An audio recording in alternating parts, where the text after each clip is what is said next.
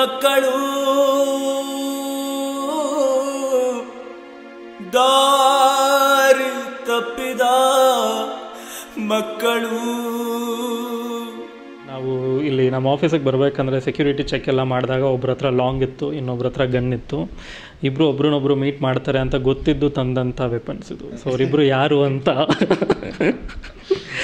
ಕಾಣಿಸ್ತಾ ಇದೆ ನಿಮಗೀಗ. ಏನು ಮೀಡಿಯಾನಲ್ಲಿ ನೀವೆಲ್ಲ ಓದಿದ್ದೀರಾ, ಇಬ್ಬರು ತುಂಬ ಜಗಳ ಮಾಡಿದ್ದಾರೆ ಅಂತ ನೋಡಿ, ಬ್ರದರ್ಸ್ ಥರ ಹಿಂಗೆ ಜೊತೆಗೆ ಕೂತಿದ್ದಾರೆ. ಸೊ ಈ ಒಂದು ಸೀರೀಸ್ ಮಾಡ್ತಾಯಿದ್ದೀನಿ.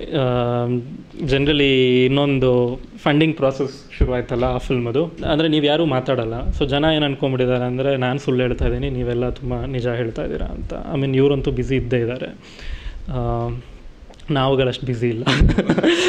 ಸೊ ಒಂದಿಷ್ಟು ಈ ಪ್ಲ್ಯಾನ್ ಏನು ಅಂದರೆ ಈ ಥರದ ಡಿಸ್ಕಷನ್ಸ್ದು ಏನು ಇಶ್ಯೂಸ್ ಇದೆ ಅಥವಾ ಏನು ವಿ ನೋ ಆ್ಯಸ್ ಫ್ಯಾಕ್ಟ್ಸ್, ಅದನ್ನು let's put it up on net ಅಂತ.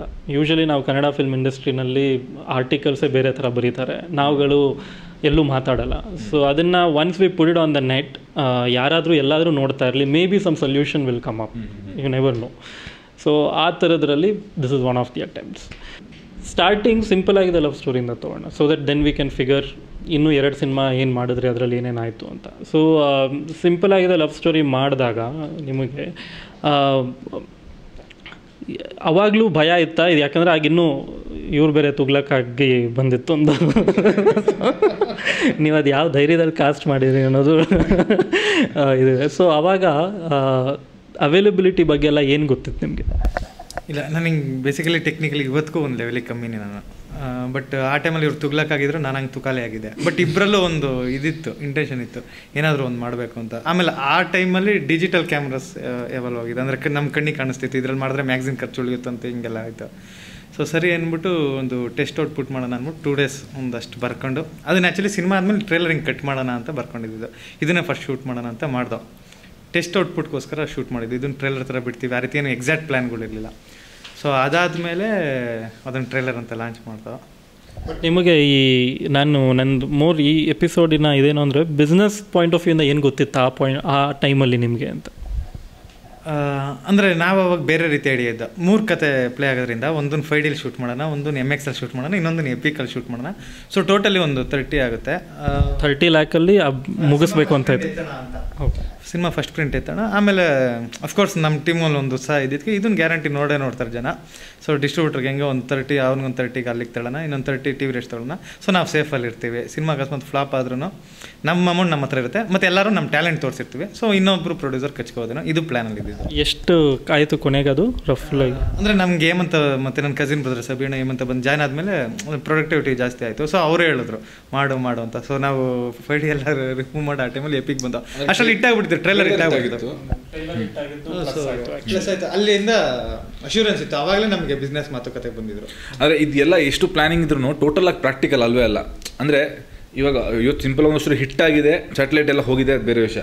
ಬಟ್ ಹಿಟ್ಟಾಗಿ ಇವಾಗ 30 ಲಕ್ಷ ಖರ್ಚು ಮಾಡಿ 30 ಲಕ್ಷ ಹೆಂಗೆ ರಿಕವರ್ ಮಾಡೋದು ಒಂದು ಪ್ಲ್ಯಾನ್ ಹೇಳಿದ್ರಲ್ವ ಅವರು, ಥಿಯೇಟ್ರಲ್ಲಿ ಇಷ್ಟು ಬರುತ್ತೆ, ಸ್ಯಾಟಲೈಟಲ್ಲಿ ಇಷ್ಟು ಬರುತ್ತೆ ಅಂತ. ಬಟ್ ಡೆಫಿನೆಟ್ಲಿ ಸಿನಿಮಾ ಏನಾದರೂ ಹಿಟ್ ಆಗ್ತಿರ್ಲಿಲ್ಲ ಅಂತಂದರೆ, ಅಥವಾ ಎವರೇಜ್ ಟ್ರೇಲರ್ ಹಿಟ್ ಆಗಲಿಲ್ಲ ಅಂದರೆ ಸಿನಿಮಾ ಮುಟ್ತಾ ಇರಲಿಲ್ಲ ಯಾರು. ಏನು ಪ್ಲಾನ್ ಹಾಕೊಂಡಿದ್ದೇವೆ 30 ಲಕ್ಷ ನಾನು ಹಿಂಗೆ ರಿಕವರ್ ಮಾಡ್ತೀನಿ ಅಂತ, ಅದು definitely it is not possible. ತುಂಬ ಜನ ನಮ್ದು 50 ಅಂತ ನಾವು ಅಂದ್ವಿ, ನೀವೀಗ 30 ಅಂತಿದ್ರೆ ಅದನ್ನೇ ಇಟ್ಕೊಂಡು ಸಾಕಷ್ಟು ಜನ ಹಿಂಗೆ ಶುರು ಮಾಡ್ತಾ ಇದ್ದಾರೆ. ಬಟ್ ಅದೊಂದು ಕ್ರಾಸ್ ಆದಮೇಲೆ ಅದು ಎಲ್ಲಿಗೂ ಹೋಗಲ್ಲ ಅನ್ನೋದು. ಸಿಂಪಲ್ ಆಗಲ್ಲ ಸ್ಟೋರಿ ಕೊಟ್ಟು ತಿರ್ಗಾ ಬಹುಪರಗಳಿರೋ ಕಣ್ಣಂತೆ ಪ್ರಮೋಟ್ ಮಾಡೋಕೆ ಹೋದಾಗಲೇ ನಮಗೆ ಹೆವಿ ರಿಸ್ಕಿ ಇತ್ತು. ಆಮೇಲೆ ಇನ್ನೊಂದು ಏನಂತಂದರೆ, ಇವಾಗ ರೈಟ್ ನಾವು ಟು ಬಿ ಫ್ರ್ಯಾಂಕ್ ಆಗಿ ಹೇಳಬೇಕಾದ್ರೆ ಸ್ಯಾಟಲೈಟ್ ಇಟ್ಕೊಂಡು ನಾವು ಸ್ಯಾಟಲೈಟ್ ಇಷ್ಟು ಬರುತ್ತೆ ಅಂತ ಹೇಳಿ ನಾವು ಪ್ಲ್ಯಾನ್ ಮಾಡಿಕೊಂಡು ಸಿನಿಮಾ ಮಾಡೋದು ಈಗ ದೊಡ್ಡ ಮೂರ್ಖತನ ಅಂತ ಅನಿಸುತ್ತೆ. ಯಾಕಂದರೆ ಇವಾಗ ಸ್ಯಾಟಲೈಟ್ ಅವರು ತುಂಬ ಯಾವ ಸಬ್ಜೆಕ್ಟ್ ಸಿನಿಮಾ ತೊಗೋಬೇಕು, ಅದು ಹಿಟ್ಟಾಗಲಿ ಫ್ಲಾಪ್ ಆಗಲಿ ಸೆಕೆಂಡ್ರಿ ಅವರಿಗೆ, ಯಾವ ಸಬ್ಜೆಕ್ಟ್ ಸಿನಿಮಾ ತಗೋಬೇಕು ಅನ್ನೋದು ಅವರು ಪರ್ಟಿಕ್ಯುಲರ್ ಆಗಿದ್ದಾರೆ. ಲಾಸ್ಟ್ ಟೈಮ್ ನಾವು ಉಳಿದವರು ಕಣ್ಣಂತೆ ಹೋಗಿ ಅಪ್ರೋಚ್ ಆದಾಗ they are looking for only comedy films and romantic films. ಇದು 2 ಬಿಟ್ಟರೆ ಸ್ಯಾಟಲೈಟಲ್ಲಿ ಇದು TV-ಯಲ್ಲಿ ಯಾವ ಸಿನಿಮಾನು ಓಡಲ್ಲ ಅಂತ ಫಿಕ್ಸ್ ಆಗಿಬಿಟ್ಟಿದ್ದಾರೆ ಅವರು. ನೀವು ಮುಖ್ಯಸ್ಥರು ನಮ್ಮ ಸಿನಿಮಾ ನಮಗಿಂತ ಹೆಚ್ಚಾಗಿ ಅವ್ರು ಉಳಿದವರು ಕಣ್ಣಂತೆ ನಾವು ಹೋದಾಗ ಅವ್ರಿಗೆ ಇಂಟರ್ನ್ಯಾಷನಲ್ ರೇಟಿಂಗ್ಸ್ ಎಲ್ಲ ಅವ್ರು ಹೇಳಿದ್ರು, ಬಟ್ ತೊಗೊಳ್ಳಿಲ್ಲ ಅವರು. ಉಳಿದವರು ಕಣ್ಣಂತೆ ಪ್ರೊಡ್ಯೂಸ್ ಮಾಡಬೇಕಂದ್ರೆ ಅಥವಾ ನಿಮ್ಮದೇ ಬಹುಪರಾಕ್ ನೀವು ಮಾಡ್ಕೋಬೇಕಂದ್ರೆ ಇದು ಸ್ಯಾಟಲೈಟ್ ರೈಟ್ಸ್ ಮೇಲೆ ತುಂಬ ಬ್ಯಾಂಕ್ ಆಗಿ ಮಾಡಿದ್ರಿ ಅನ್ಸುತ್ತೆ, ಹೌದಾ? ಮೋಸ್ಟ್ಲಿ ಎಲ್ಲ ಸಿನಿಮಾಗಳು ಇವಾಗ ಸ್ಯಾಟಲೈಟ್ ರೈಟ್ಸ್ ಒಂದಿಷ್ಟು ಬರ್ಬೋದು ಅಂತ ಒಂದು ಪ್ಲ್ಯಾನ್ ಮಾಡಿಕೊಂಡೇ ಮಾಡ್ತೀವಿ ಅನ್ಸುತ್ತೆ.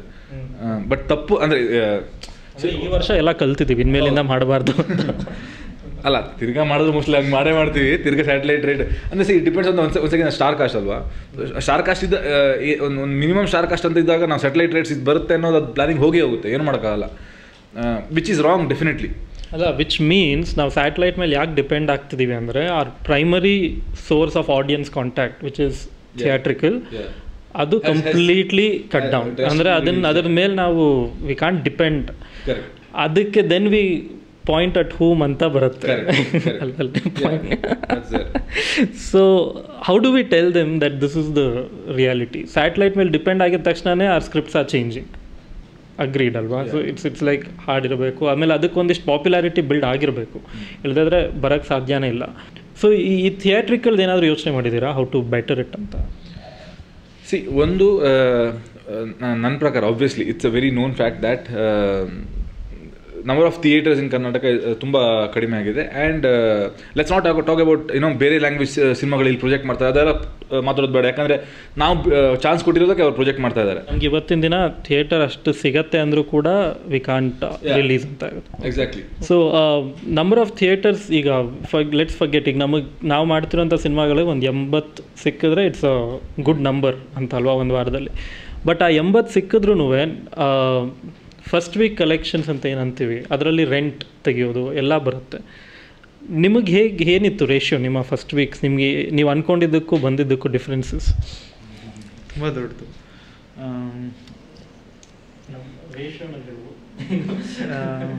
1:3 ಅಂದರೆ 3 ಅಂದ್ಕೊಂಡಿದ್ರೆ 1 ಬಂತು ನನಗೆ ಅಷ್ಟೇ. 2 ಸೇಮ್, ಆಲ್ಮೋಸ್ಟ್ ಸೇಮ್. ಇನ್ಫ್ಯಾಕ್ಟ್ ಉಳಿದರುಗಳಂತೆ ಮಲ್ಟಿಪ್ಲೆಕ್ಸಲ್ಲಿ ಅಂದ್ಕೊಂಡಂಗೆ ಬಂತು.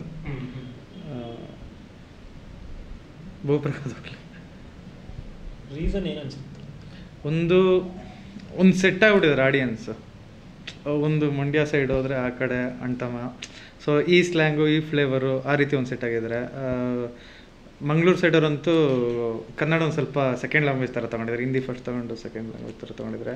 ಇನ್ನು ಹುಬ್ಳಿ ಬಳ್ಳಾರಿ ಆ ಕಡೆ ಮಾಸ್ ಇರಲೇಬೇಕು, ಒಂದು ಹೀರೋಯಿನ್ನ ಒಂದಷ್ಟು ವಿಲನ್ಸ್ ಗ್ರೂಪ್ ರೇಗಿಸ್ಲೇಬೇಕು, ಹೀರೋ ಹೊಡಿಲೇಬೇಕು, ಅವನ್ನ ನಮ್ಮ ಕೈಲಿ ಬರೆಯೋಕ್ಕಾಗಲ್ಲ. ಸೊ ನಮ್ಮ ಥರದ ಆಡಿಯನ್ಸ್ಗೆ ಬೆಂಗಳೂರು ಇಷ್ಟ ಆಗ್ತಾರೆ. ಮತ್ತು ಬೆಂಗಳೂರು ಪೀಪಲ್ಸ್ ಏನಾಗಿದ್ರೆ ಈಗ ಫುಲ್ಲು ನಮ್ಮ ಮೂವಿನೂ ಹಾಲಿವುಡ್ ಮೂವಿನೂ ಏನು ಡಿಫ್ರೆನ್ಷಿಯೇಟ್ ಮಾಡಲ್ಲ ಅವರು. ಎರಡರಲ್ಲೂ ನೀನು ಫೈಟ್ ಮಾಡೋಕ್ಕಿಲ್ಲ ಅಂತ. ಇವತ್ತಿಗೂ ಉಳಿದಿರೋ ಕಡೆ ಎಪಿಕ್ ಮೂವಿ ಅಂತಲೇ ಒಂದು ವರ್ಗಕ್ಕೆ ಇಟ್ಟಿದ್ದಾರೆ. ಅದೇ ಈ ರೀತಿ ತುಂಬ ಇರೋದ್ರಿಂದ ಎಲ್ಲರನ್ನೂ ಕ್ಯಾಪ್ಚರ್ ಮಾಡ್ಕೊಂಡು ಎಲ್ಲರೂ ಒಂದೇ ಮೈಂಡ್ ಸೆಟ್ ಆದಾಗ ನಾವು ಒಂದು ಮೈಂಡ್ ಸೆಟ್ಟಲ್ಲಿ ಬರೆಯೋದು. ನನಗೇನು ಅನಿಸುತ್ತೆ, ಒಂದು as we said, number of theaters definitely reduce agide, but that, in next 10 years down the line, definitely number of multiplexes will increase, and the kind of audience also who come to multiplex adu jaasti agutte. So I'm definitely positive about number of people coming to theaters and our kind of films running in theaters 10 years down the line. And ಇನ್ನೊಂದು ಏನು ಅಂತಂದರೆ, ಇವಾಗ ಸದ್ಯಕ್ಕೆ Lucia ಬಂತು, ಉಳಿದವರು ಕಣ್ಣಂತೆ ಬಂತು, ಇನ್ನೊಂದು 2-3 cinema next ಬರ್ತಾ ಇದೆ ಅಂತ ನಾವು ಹೋಪ್ಫುಲಿ ಕಾಯ್ತಾ ಇದ್ದೀವಿ. ದಿಸ್ ಹ್ಯಾಸ್ ಟು, ನಾವು ಲಾಸ್ಟ್ ಟೈಮ್ ಮಾತಾಡ್ಕೊಂಡಂಗೆ ಒಂದು ವರ್ಷದಲ್ಲಿ 10 ಸಿನಿಮಾ ಈ ಥರ ಬರೋಕ್ಕೆ ಶುರು ಆದರೆ the number of audience for this kind of films will definitely increase. ನನಗೆ I still believe that mass ಫಿಲ್ಮ್ಸಿಗೆ audience ಜಾಸ್ತಿ ಇದ್ದಾರೆ, ಆಮೇಲೆ ಇನ್ನು ಕ್ಲಾಸ್ ಫಿಲ್ಮ್ಸ್ಗೆ ಆಡಿಯನ್ಸ್ ಕಡಿಮೆ ಇದ್ದಾರೆ ಅಂತ ನಾನು ಅನ್ಕೋತೀವಲ್ಲ. It is definitely not true. It's actually the opposite. In terms of ನೀವು ನಂಬರ್ ತೊಗೊಂಡ್ರೆ, population number, it is the opposite. But theatre ಬರ್ತಿಲ್ಲ ಅವರು. ಮಾಸ್ ಫಿಲ್ಮ್ಸ್ ಇದೆಲ್ಲ ನಂಬರ್ ಫಸ್ಟ್ ಡೇ ಬರ್ತಾರೆ, ಅದನ್ನೇ ನಾನು 3 days ಅಲ್ಲಿ ಬರ್ತಾರೆ. ಮಾಸ್ದು ನಂಬರ್ ಕಡಿಮೆ ಇದ್ರೂ ಅವ್ರು ಏನು ಮಾಡ್ತಾರೆ, ಅವ್ರು ತುಂಬ ಯೋಚನೆ ಮಾಡಲ್ಲ. ನನಗೆ ಇವತ್ತು ನನಗೆ ಬೇಕಾಗಿರೋ ಹೀರೋ ಫಿಲ್ಮ್ ರಿಲೀಸ್ ಆಗಿದೆ ಅಂದರೆ ಅವ್ರು ಅವತ್ತಿನ ದಿನ 50-60 ರೂಪಾಯಿ ಕೊಟ್ಟು ಬಂದು ನೋಡಿಬಿಡ್ತಾರೆ. ನಾವೇನು ಮಾಡಿದ್ವಿ ಫಿಲ್ಮು, ಅವರು ರಿವ್ಯೂಗಳು ಓದಬೇಕು, ಒಂದಿಷ್ಟು ಜನ ಫ್ರೆಂಡ್ಸ್ ಅದು ಚೆನ್ನಾಗಿದೆ ಅಂತ ಹೇಳಬೇಕು, ಅದಾದಮೇಲೆ ಮಲ್ಟಿಪ್ಲೆಕ್ಸಿಗೆ ಬರ್ತಾರೆ. ಬಟ್ ಅಲ್ಲಿ ಇನ್ನೊಂದು ಪ್ರಾಬ್ಲಮ್ ಇದೆ, ಅದು I think most of the audience don't know. ಏನು ಅಂದರೆ ಫಸ್ಟ್ ವೀಕಲ್ಲಿ ಕಲೆಕ್ಷನ್ಸ್ ಜಾಸ್ತಿ ಆಗಿಲ್ಲ ಅಂದರೆ ನೀವು ಎಷ್ಟೇ ಚೆನ್ನಾಗಿದ್ರು ಅದು ಸೆಕೆಂಡ್ ವೀಕಿಗೆ ಹೋಗೋದೇ ಕಷ್ಟ ಆಗಿಬಿಡುತ್ತೆ ಆ ಫಿಲ್ಮ್ಗೆ. ಒಂದು ವೇಳೆ ಅದು ಕಷ್ಟ ಬಿಟ್ಟು ಸೆಕೆಂಡ್ ಥರ್ಡ್ ವೀಕ್ ಹೋದರೂ ಕೂಡ ನೀವು ಥರ್ಡ್ ವೀಕಿಂದ ಬರೋಕ್ಕೆ ಶುರು ಮಾಡ್ತೀರಾ. But major percentage of the revenue is going to the multiplexes. So by the time ನಮಗೇನು ಬರುತ್ತೆ ಥರ್ಡ್ ವೀಕ್ ಅಲ್ಲ, will be barely covering the cost of keeping the film in the theatre ಅಷ್ಟೇ. ಅಲ್ಲ, C if you ask me, I segregate the audience in 3 different parts. One is when it comes to class films, one part which is definitely looking forward for this kind of Kannada films. Another part who are like ಕನ್ನಡದಲ್ಲಿ ಬರ್ಬೋದು ಬಂದರೆ ನೋಡೋಣ ಅಂತ, ಹೂ actually ಈ first part ಇದಾರಲ್ವ ಇವರು first ವೀಕೆ ಬಂದುಬಿಡ್ತಾರೆ, ತಪ್ಪಿದ್ರೆ second week ಬರ್ತಾರೆ. ಈ ಸೆಕೆಂಡ್ ಪಾರ್ಟ್ ಇದಾರಲ್ವ ಇವರು second week, third weak, fourth week reviews ಎಲ್ಲ ನೋಡ್ಕೊಂಡು ಬರ್ತಾರೆ. ಇನ್ನೊಂದು ಪಾರ್ಟ್ ಇದೆ ಇವ್ರಿಗೆ, ಅದು they have completely last hope on the you know ಈ ಥರ ಕನ್ನಡ ಸಿನಿಮಾಗಳು ಬರುತ್ತೆ ಅಂತ. ಈ ಪಾರ್ಟಲ್ಲಿ ಒಂದಿಷ್ಟು ಜನ ಪೈರಸಿ ಎಲ್ಲ ಬರುತ್ತಲ್ವ, ಆಮೇಲೆ ಸಿನಿಮಾ ನೋಡೋಕೆ ಶುರು ಮಾಡ್ತಾರೆ. This happen in Hindi as well.